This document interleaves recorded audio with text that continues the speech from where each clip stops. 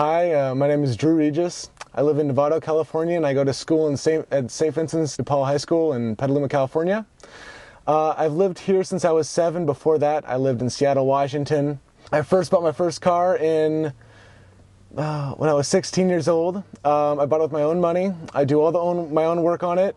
One of my favorite things to do is go four-wheeling.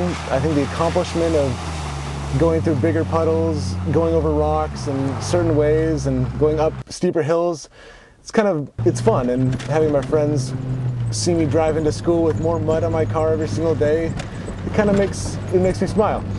And another fact of working on the cars is when people have their car break down at school, I'm the first person they call. And so I help there, and hopefully they're girls sometimes. That's the best part. The truth about this car is it's a project car. I've been working on it and I have plans to go make it higher. I want to get a Rubicon lift, a 5.5-inch lift, which will make it higher and I can go over more stuff.